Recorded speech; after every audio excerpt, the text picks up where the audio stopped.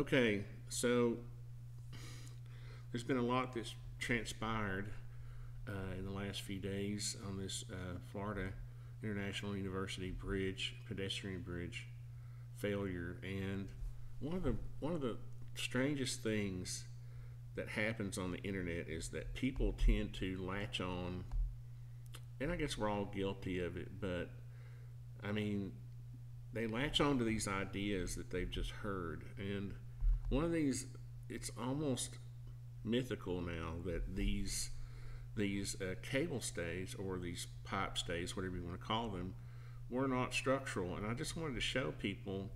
I've looked through most all the documents, and everything that I find is shows that there was some intent behind these stays and pylons. You can see here that says the tapering of the pylon reaches a height of approximately 109 feet. Blah blah blah. Let's see. Let's go down here. The stays and pylon provide the required structural design to meet the pedestrian loads for the harmonic conditions of natural frequencies and create dramatic, signature aesthetic. So sure, but here's the thing, and I'm going to show you what I'm talking about here in just a second. Okay, I think that this is one of those big blunders. Okay, these in the minds of engineers, I believe they thought that these were going to provide additional stiffness. Look here. The size of the stay pipes and spacing were designed to provide additional stiffness. The structure meets the design criteria without the stays. They are an additional structural feature. An additional structural feature. Okay, you don't have structural features that do not carry loads.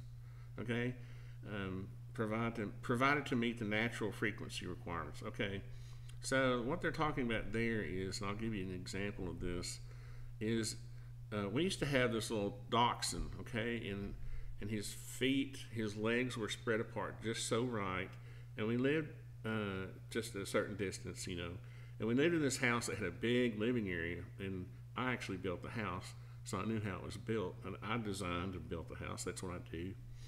I'll give you a little more background on myself in just a second. But this little dachshund could start trotting across the floor, and in a few seconds, the whole house would shake. It would boom, boom, boom, boom, boom, boom. He would start off with a little trot, and what that was his trot created a frequency in that floor, and it reverberated, and he was able to, with a consistent trot, he was able to amplify that vibration, and none of us could do it. We could run across the floor, and we'd have a little jar, and I know you're going to say, well, you should have created a big jar. But this little 15-pound dachshund could create a harmonic in the floor that was greater than what I could. And that's just an example. What they're saying is that when foot traffic is going across this bridge, there's a tendency for this vibration, this harmonic to be created that places additional loads. Now, I also read in the design criteria where these stays were actually going to be, and I couldn't find it. I found it the first time. That's what I based my first video on. And just a lot of people question, I'm just a country bumpkin from Tennessee, and that's fine. Nobody knows me. Hardly anybody on the internet knows me. They don't know that I have 40 years of experience in the construction industry. I worked in architecture for 10 years. I actually did structural drawings like these for structural engineers that were stamped, that were reviewed and stamped by structural engineers. That's how the architecture firm that I worked for, that I became an associate at, which is one step before partner. And I didn't want to become a partner at that firm. I wanted to start my own business, and so I did. I started a design build business. Okay, so I have dealt with these structural issues for a long time, not in bridges. I'm not claiming I'm an expert on bridges, but the loads are similar, okay? And these harmonics, loads are loads. Gravity is gravity, guys. You know, it works. You know, on different scales. It does have a tendency to have different features, but pretty much, you know, loads are loads. So the only reason I brought that up is because people, you know, obviously, we're all armchair quarterbacks to a certain extent. Everybody is, okay? Unless you worked on this design team and you understood the criteria you were working with, then you're an armchair quarterback. Even if you're a structural engineer, you don't know what went through the minds, and I'm admitting that myself. But what I'm also saying is that looking at this thing from a practical standpoint, and I look at this, sadly people lost their lives, but I'm thinking now that a lot more people would have lost their lives later. And this thing was eventually going to fail anyway. And I think I can prove that. And I think that, you know, a lot transpired after I made my video. The news came out that an engineer had saw cracks and warned, you know, of the cracks. And, you know, the thing about it is, at that point, really the guy should have gone out, even if he had to stop traffic himself. He should have done that. The Department of Transportation was notified. They should have shut the road down. All these things you can say should have been done. And to me, it's and the reason I mention this about the loss of life is because when I say this is an educational thing for me, it's a painful education for everyone, because it could have been avoided, and I'm going to show you what I'm talking about. In my mind, the people who designed this bridge never intended, or were always relying on the cable stays. Okay, and I'm going to show you right here. This is a drawing of, and I'm sorry if it's fuzzy or whatever, but this is a drawing of the tension rods coming through these webbed members. And I resist saying truss, and I'm going to show you why I'm resisting saying truss here in a minute. That's another popular thing that's floating around about this. If you look at the photographs, there are nodes coming up out of these points in the photographs that I assumed before I got too deep into this that the cables were going to be attached to that would actually provide structural support. And if you go over here and look, you'll see that these members are at the same angle, and they are an extension. This is the way it should have been designed. I'm saying, excuse me, I got a frog in my throat this morning. I'm saying this is the way it should have been designed. I don't see this working. I don't see this ever working as a truss. And what I did was I pulled up a typical floor truss here, and I'm going to try to line this up. This is in SketchUp, so I have a digital. I have a floor truss here that's laying on top of this photograph or this image, and I'm going to try to line it up the best I can. I'm going to show you what a typical truss that we deal with in construction looks like versus this structure. See if I can get my view lined up here. Okay, so you can see here, I don't have this exactly lined up, but it gives you an idea. A typical truss would have consistent members at consistent angles. And the reason for that is because on a truss, like a floor truss, you don't know exactly where the loads are going to be placed. They can kind of roll, you know. So at some point, say the load is dead center. Well, that means these two members are in compression, right? But once that load hits this point here, it starts pulling on this one. So this one is in tension, okay? So depending on where you place the load, if I place the load here, do I have my mouse being tracked? I made this mistake once before. Oh, shoot. Yeah, it is. Okay, I made the mistake before of not tracking my mouse, and I was pointing at things, and people were like, "What are you pointing at?" So if I place a load here, these two members here are in compression. Okay, now when I get to here, that load is still going down at this angular motion, and now it starts to pull on this one and this one. You see, so depending on where you are, these members have to be able to be tensioned or compressed. Okay, and you see they're all equally spaced, and they're, until you get to the end, it's the same configuration. Now look at this bridge. Okay, this, you say I place a load here. Okay, say 100 people are standing here. This member, this member would be in, if there was a load here, say there's a snow load. I know it probably does snow in Florida, but I'm saying if there's a load here, this member needs to be in compression. Okay. Somebody's texting me. Just do the weather. Blah. Sorry. We're supposed to have thunderstorms here in a little bit. In a normal case, you know, say there's a load placed here, that is in compression, and then this becomes in tension. Okay, now go back to your design. Okay, how do you get, the thing about a truss is it's all about connections. Okay, these rods, these tension rods, are not connected to each other in any way. Okay, these rods should have been placed in tension their entire lifespan.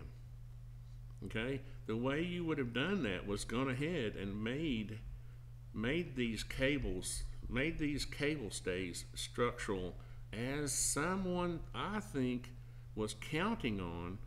I'm telling you, I think the engineers were counting on these being more, well, okay, the design calls for them to meet the pedestrian loads. Right here it is. Right there it is, to meet pedestrian loads. Okay. But to me, the way this bridge was designed, these were going to take on most of the load. Okay. Even if they weren't designed, these connections would have been very important. And I know this picture is not very good, but the connection between these stays, and I'm not calling them cables anymore because apparently they were just pipes.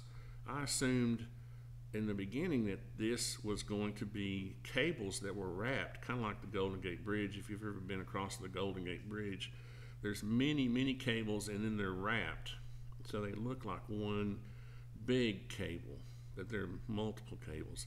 And if you look at the photograph, you'll see all these little nodes sticking out of the tops of these concrete bulges right here.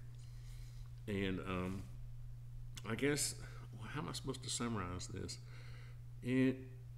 This is a matter of design failure and implementation failure. Okay, I think what's going to happen, and again, this is educational for me. I'm trying to make my predictions in my head, and then I will learn. If I'm wrong, I will learn the hard way. But if I'm right, I can assume that my assumptions about this are correct. Okay, so this, for me, this is educational. I'm not trying to be a know-it-all or anything like that. This is all, for me, educational. Okay, but the way this should have been designed, and the way I think in the backs of the minds of the engineers, because of this requirement right here for pedestrian loads, these members should have been, if you look at my original video, you can tell I assumed that these members were in line with these cables, what I thought were groups of cables, to always be in tension. Okay, they were never meant to be in compression. These cables are never in compression, they're always in tension. Okay, on a suspension bridge. Okay, so, and the reason I assumed that is because there's no way, if these have tie rods in them or some kind of reinforced steel that's tensioned, it's hard to get that system to go into compression once you've tensioned the cables, because they're in tension, right? You either pre-tension them and pour the concrete around them and they stay in tension, or you post-tension them. And that's what they were doing on this system. If you go back here, you'll see that there are openings here where they can go in and tension these rods. And when the bridge failed, they were tensioning this system, these rods right here. There's a video, if I can think about it later, I'll link to it, and you've probably seen it if you're following the story at all, where a dash cam shows workers on top of this supposedly tensioning this, which really to me wouldn't do any good. I mean, let's say you tension this span right here. What does that do? All it does, I'm putting my hand up here like you can see it. All that does is tension that section, okay? In that, by tensioning this, you're putting tension on this, okay? And none of this goes into compression until the loads are placed on it. Now, once you place the loads, now you've got compression, right? And these do not act as a truss. If you go back to my truss over here, you'll see in this diagram it's explicitly shown that you got a little truss action going on here. Now, my point is that if you didn't want these to be structural, you should have designed this like a truss, okay? And then you could have just put your pretty little cables up here, or pipes or whatever later. This might have worked, okay? But you couldn't have used, you would have had to have structural steel, either, trusses are not made out of tensioned, typical trusses are not made out of tensioned material. They are made out of material that then is, when loads are put on them, like I was saying before, can be put in tension or compression as the load changes on the member, okay? Because that's what happens as the load rolls across, these become compressed or tension or in tension. And if these, my whole point is that these should have been designed to carry the load. These tension cables or pipes, whatever you want to call them, should have been just like shown. This load should have been taken from this point all the way up to here on every one of these, okay? Then this bridge becomes a cable stay or a tension bridge, and you don't have to worry about that, compression. Then what happens is you only have compression between, when I say compression, the loads that are placed between these members now are, they put tension in the center of the span, or compression, but then it tensions it as the load goes this way. But if you've always got loads in tension pulling up this way, that's the way it should have been designed, or you should have had a truss that worked by itself. The failure is actually the design and the implement, because of the design, that caused the implementation to be wrong. Does that make sense? The only way this would have worked is if they had kept the shoring, the false work under this bridge. And I wish I had copied that picture. There's an illustration somewhere showing when they actually poured these spans that they had false work under the entire bridge, okay? And that was, once the concrete set, they removed that and swung the bridge around into place, okay? That they should have had at least something. What's strange is the failure took, something mid-span might not have even saved this bridge, because the failure actually came over here when they were what might have happened is when they were tensioning this rod here, they were probably tensioning this one, because this one is tensioned from the other end. So if they were tensioning these or this one, it might have actually pulled through. If the concrete had not had time to cure, they might have pulled the other end of this rod through the concrete. And so at that point, you lost your entire structural system, and all you had at that point were concrete, beams that were not reinforced properly. So I'm getting all kinds of calls here. It's a business day for me, and I got to run, but I'm just trying to clarify my point about the structural issues. I think there was a big mix-up in design. I think, again, these members should have been designed to carry loads. It would have been fine. The suspension bridges have been used for thousands of years. It doesn't put a tremendous amount of load on each cable system.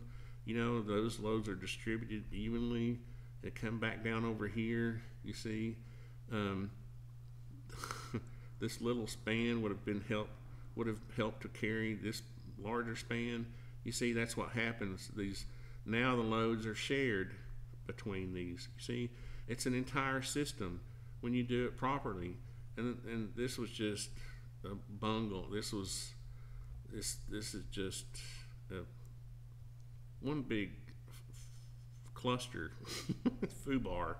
So anyway, I got to run. Sorry guys. I hope that makes my point a little more clear about where I stand, because a lot of people were saying what I was saying was incorrect, and they weren't showing all these blurbs about stiffness and pedestrian loads, structural design to meet pedestrian loads, all of that, which they assumed at 90 pounds per square foot.